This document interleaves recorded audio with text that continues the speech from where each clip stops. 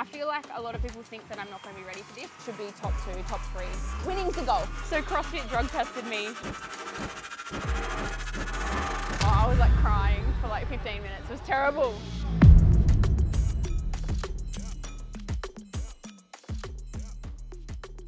But I think going into Torian, my only expectation is that I complete the workouts to the best of my ability. If I do that, I know that I'm going to place, should be top 2, top 3, would be like the worst. Winning's the goal. So we're testing the final for Torian. So it's 22 cal echo, 15 rings, and then a lunge. I want to say 48 foot, but I feel like it's longer than that. However long it is, with it's supposed to be 32 and a half, but we only have 35, so I'm testing with 35s today. Hey Siri, what is 12 feet in meters?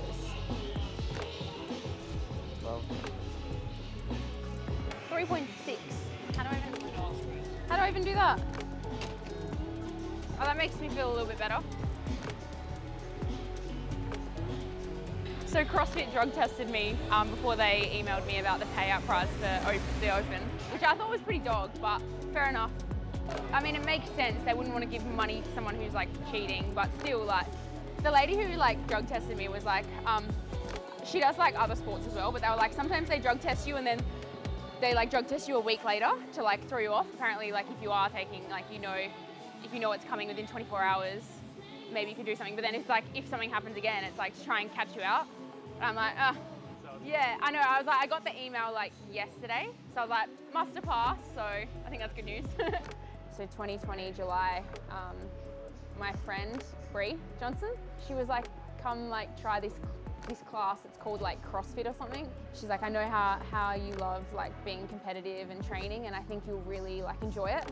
So I went down and I tried it and I just started doing it every day. I would do the same class every day, twice a day, like, if that makes sense. So I'd do the class in the morning and then I'd come back and do the same class at night. And then, yeah, someone told me like, maybe don't do that. It's probably too much. And at the time I didn't even think of that. There was a couple of girls in the class that were kind of, I don't know if they were just being nice, but they were like you're picking up the movements really quick, like you're doing really well. So I just stuck at it, yeah. Oh. I know, I don't know if it's that one or that one, because there's a line there, but there's also a line here. I think here, look. I'm just gonna I'll count. 1, 2, 3. Is it 21 or 22? Okay.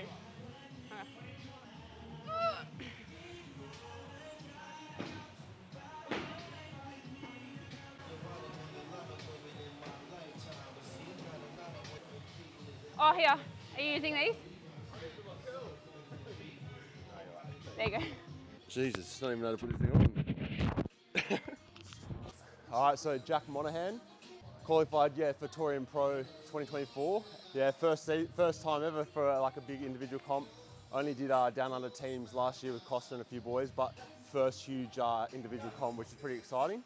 Well, I was sitting 41st at the close of the official dates, and then it was like a pretty stressful like 7 to 10 days, and then I think it was Saturday, like 2 weeks ago, I got an email saying, hey, like, you're in, invitation was sent, and then from then it's, yeah, back to training and, yeah, cracking in. About 2 years ago, I went and watched Torian and actually competed in the community event outside, just in like when they had pairs. And I was kind of sitting there like, wow, like, this is really what I want to do, and I want to be there. Like, I was so hungry. I was sort of doubting myself. I was like, I don't know if this is possible, because I literally only just started doing CrossFit like just before then, like maybe 2.5, 3 years ago. And I thought to myself, geez, that's gonna be hard to get there, but to see yourself there 2 years down from putting like endless hours in is pretty awesome, yeah, it's huge.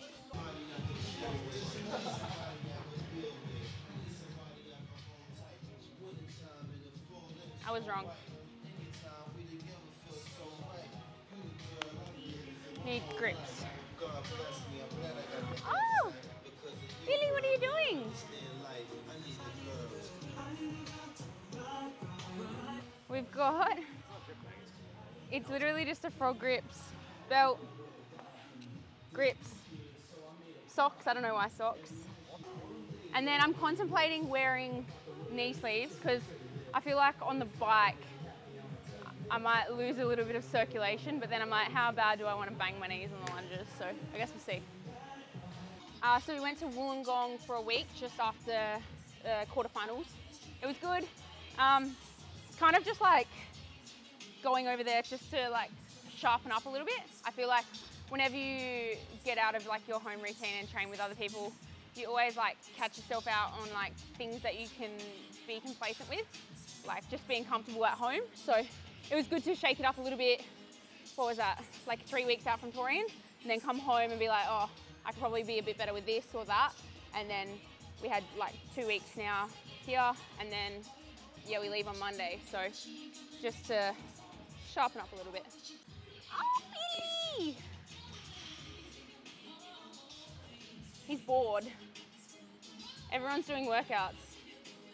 I feel like I'm lucky that I don't sweat so much because like Zane has to take his sweatbands home like every day after training, and I'm like, I can go a week. Like, they're pretty sweaty, but they just smell like CCs.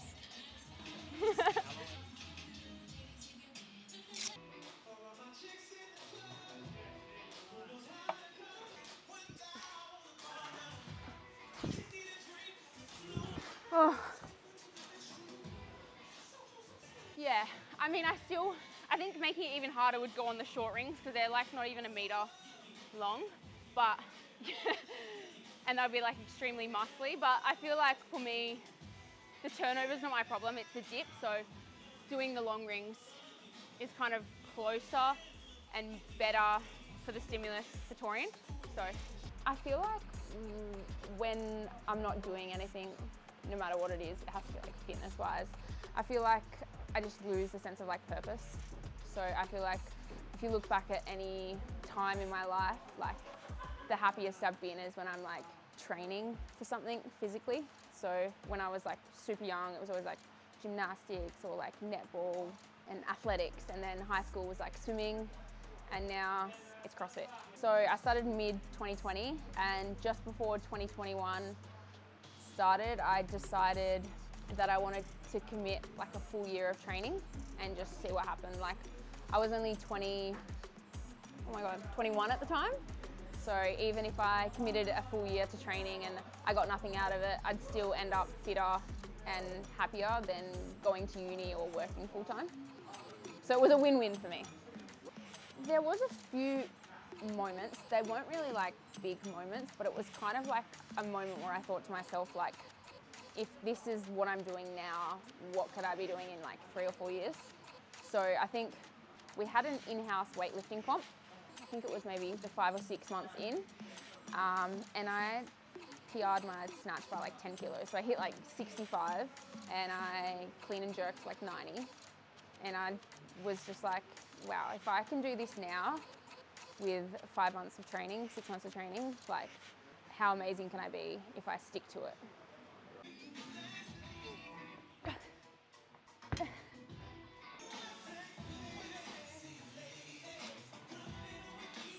Oh, I don't want to go up this hill, you know. The gym's got a little hill.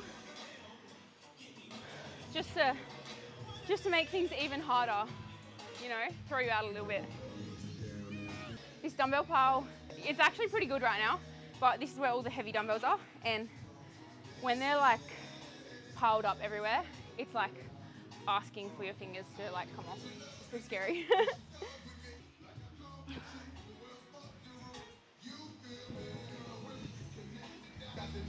Might need a belt. What? I don't care, I may judge you. Well, we've got 8 minutes. Oh, if you want, yeah. Can you judge your rings? I'll judge you. One of you can start my bike. I'm gonna no rep. Yes, I will. Never no rep in your life. I'll never no rep, Grace. She moves clean. Zane no reps like 90% of my wall balls. They got nothing else to do. Billy! You want to judge me, Bill? Yeah? I just want him to be included in everything. I wish he was a little human. Bill, watch out. Yay. Yeah, I like training at Digness. Costa still tries to push me here and there, but he's a little bit old now, so it's hard. If it's like a workout that's like rowing and handstand push-ups, he might get me. I reckon he could have qualified for Torian this year if he'd submitted his scores. However, the wall ball and burpees, I versed him in that, and I think that I just broke him and he stopped. And he was actually going really well. So I think if I wasn't versing him and he finished the workout as he was doing it, he probably would have qualified. And then he just didn't enter any of his scores. So that's what happens, you know? Just can't keep up with the big dogs anymore.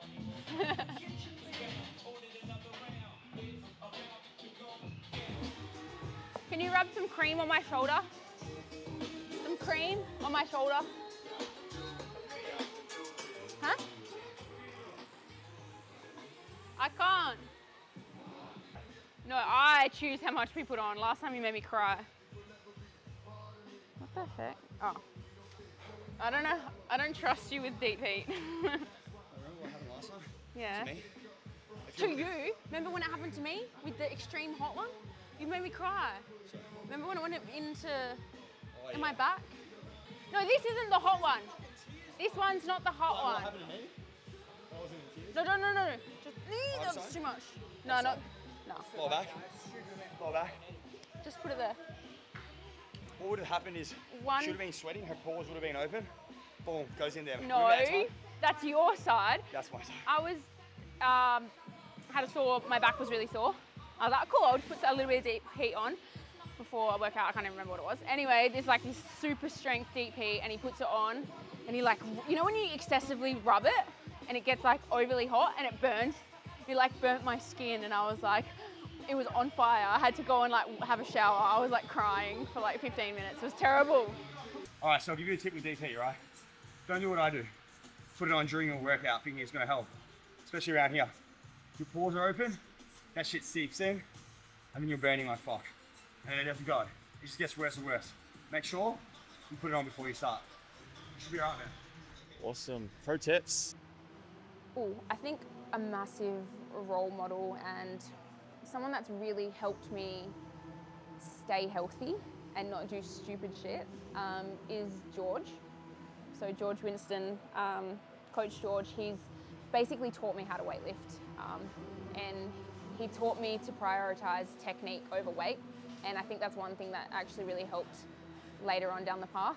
The reason I only PR'd, I jumped 10 kilos to PR was because I'd never touched anything heavier before that. I had really good mobility and like moved really well, but I just wasn't allowed to go up in weight until my technique was better. So, and then another person that taught me to train hard, probably a little bit too hard, was Dean Linda Layton.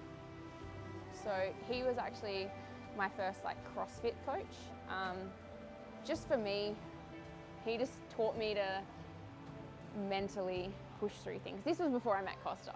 So we would do like crazy sessions. I was definitely overtraining, like way overtraining. But just the mental side of pushing, doing like impossible EMOMs and things like that. He taught me mentality is everything.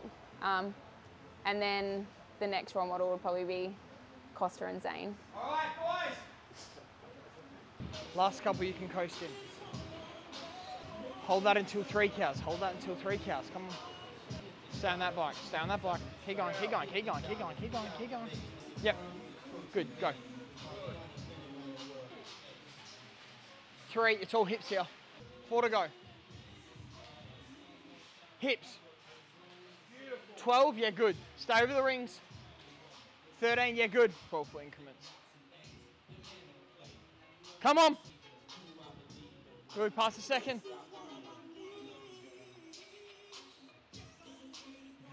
Gotta get past it. No rep, back. That's okay, you're right, you're right, you're right, you got it. Let's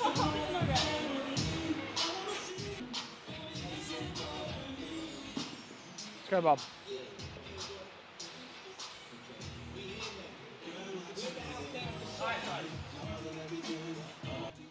Come on, full grip on that. You got it, girl. Come on. Come on. 8 steps to go. We're nearly there. If you need a rest here, it's okay. You want it?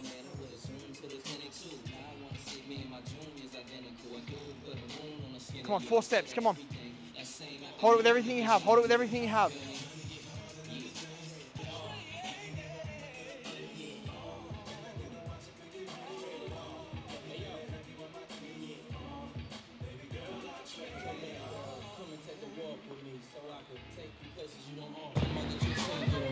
I know. You need, Grace, no one is going to help you on the floor. No one is going to help you on the floor. Billy, get away. Babe, no one is going to help you on the floor. I know, come on. Billy, get away. Come on, bub.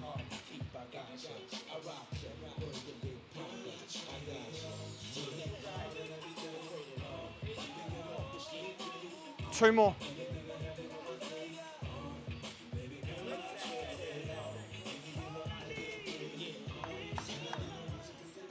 No, it's shit, but it's fine. It's okay. It's fine. Just don't. Nah, he did what he had to do. No, I don't. After you said I didn't say it again, but I have to say it. Okay, yeah. Talking about that. If you listen, maybe no.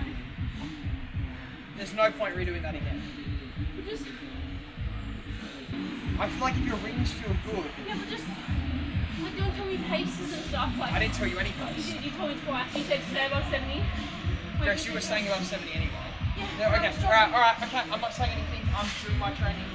That was all I'm doing. Alright, well, please don't judge me next time then.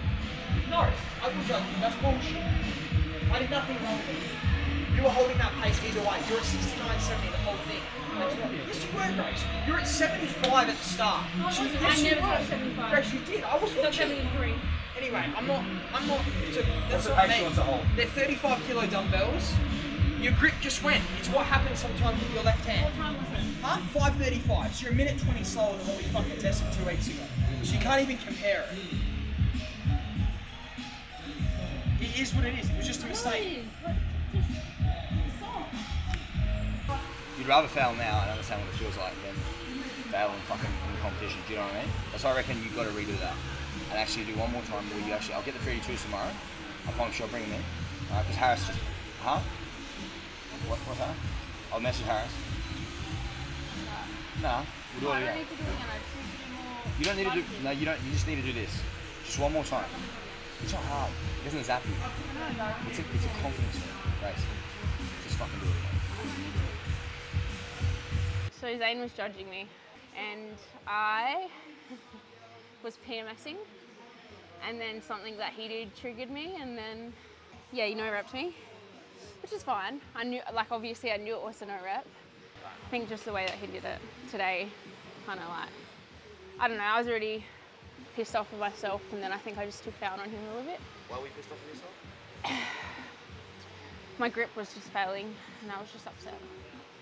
I also forgot that it was heavier, so I was like also stressing a little bit more with my brain, but it's fine.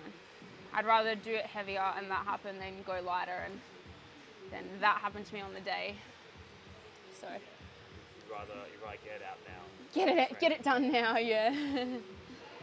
I think this year I've kind of like, I still have the goal of making the games, but I feel like I've shifted my thought process and like how I think of things. Like, I know that I train a lot better than I compete, so trying to take that mentality and try and switch it over. So like in training, obviously, make it a bit more like competition, and then in competition, make it feel a bit more like training. That was actually very rare. Like usually I'll get upset with things, but I just keep it in. I think just the time of the month and like, I don't know, I just let it out today. So, yeah, like it's not like it's never happened before. I mean, I've lost my shit at Zane a lot, but yeah, I think that's the first time I was ever caught on camera. Yeah, It's a reality. yeah, it literally is reality, and like, I feel like if you don't have moments like this, like, you don't get to experience like the good stuff. It's really shit, yeah, but that's just training. And sometimes that's just competition, like it's happened to me in comp before, so yeah. Yeah, I think last year going into it, I wasn't really expecting to qualify, so I was kind of just like meh, like I knew I wanted to be top 10, but I didn't really know where. Whereas this year I feel like there's no thing that can really like fail me. Like that's probably the worst thing that's happened to me. So we've been working on like paces for certain things and not pushing things just because of like the adrenaline. Like I know that some people who have been doing it for ages, like Ricky and things like that, they can use the adrenaline to send things because they know they're going to do really well in it, whereas I feel like I'm not quite there yet, so just executing the best I can. Yeah, he just says what he thinks, which is fine. It's good. You know, sometimes you gotta just say it how it is, and people's feelings get hurt, but you know, it is what it is. Yeah, I'm used to it. I got siblings, you know, your siblings are honest with you. Like, I used to get called fatty when I was like younger by I'm used to anything. Thunder thighs. That was the one in primary school. That one hit me hard when I was in like year 4. I don't even know. I was like 10. Growing up, I was in a family of 8, so obviously my parents and there was 6 siblings, or 6 of us, 5 other siblings. So we had 3 boys and 3 girls. So things were very competitive, physical, very physical family. Yeah, a lot of anger. So my younger sister stabbed my other younger sister in the head with a syringe when we were like, I don't know, maybe I was 10 or 11. They would have been like 8 and 9. My younger brother stabbed my other brother in the leg with pliers. Just, I don't know. You have been stabbed though? I haven't been stabbed, no. Yeah. I've been chased with a knife. You know, I feel like maybe it's not normal, but that was normal for me growing up. So yeah, I don't know. I feel like that's where a little bit of my competitiveness comes from. Just the will to live. Yeah, survival. But growing up, I was very grateful because my mum let me do any sport that I wanted. So primary school, after school, I know that a lot of other families, they were allowed to do like 1 or 2 sports, but my mum let me do everything. So I did so many team sports. I did dancing, singing lessons, piano, drums, all of that. That faded away as I got older, but I feel like that built such a good foundation just as a child, and I was really grateful for that. And then on the competitive side again, my dad used to bribe me. So year 1, we had like cross country and like athletics and stuff. My dad would be like, I'll give you $50 if you win. And back then, $50 for like someone who's in year 1, I was like, yeah. So I would just like, it's weird. I used to like stand at the start line, and I just like, I don't know if everyone has it, but I just knew that I'd beat everyone. I was like, I knew I could beat them. I don't know. I feel like that hope is really cool because it's like maybe I just want to try harder than everyone. Maybe, yeah. And I was like, I know I can beat you, like, and I would just beat them. It was really cool. And then I remember there was one point, year 4, we used to have be in the school, and then year 4 you get to go to the one where you verse other schools. And I remember driving to school, my brother was like, you cannot win this. Like, there's so many other people, there's other schools. And I was like, all right, we'll see. And then I won that, and I was like, all these other sports that I did when I was little was basically just building me for CrossFit, you know?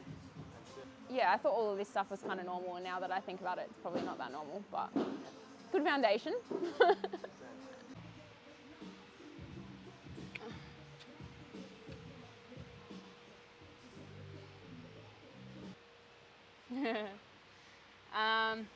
My first initial thought was like, really, 3 years in a row? Like maybe put some normal rope climbs in, like I haven't even done them yet. I feel like a lot of people think that I'm not going to be ready for this, but in reality, I was actually ready for legless last year. I just wasn't ready for seated legless and descent. That descent really just took it out of me, like the eccentric. So I think this year, people are going to see like how much effort I've actually put into them. I've tested it twice and I've finished with really good times. So speaking to my coach 2 days ago, I was actually telling him that this is the workout that I'm most excited for, which is pretty cool. Legless rope climbs are my slowest improving movement. So I think Torian, 2022, they came up and it was 10 legless rope climbs. In between each one, you had to do like a shuttle run. And I just died. Like, I went out too hot and I just failed. And then the year after, they put seated legless with legless descent. And I'd been training for legless, so I was ready for legless rope climbs. But the descent just like killed me. So I ended up failing that workout too, which pretty much cost me a game spot last year. That dropped me to that, and then I failed one other thing, dropped me to 6th. So it was a little bit disappointing. But this year, I dropped the sandbag on the last event. That's gonna hurt. That'll forever be in my brain. I'm actually really, really excited for this year. I was speaking to my coach and I have a plan and I'm gonna do exactly that plan. Nothing slower, nothing faster, Who do I wanna make proud? I feel like the people around me are gonna be proud no matter how I do. Like, they're gonna know that I gave my best effort, but making myself proud and executing the things that I'm really wanting to be executed well will make me proud.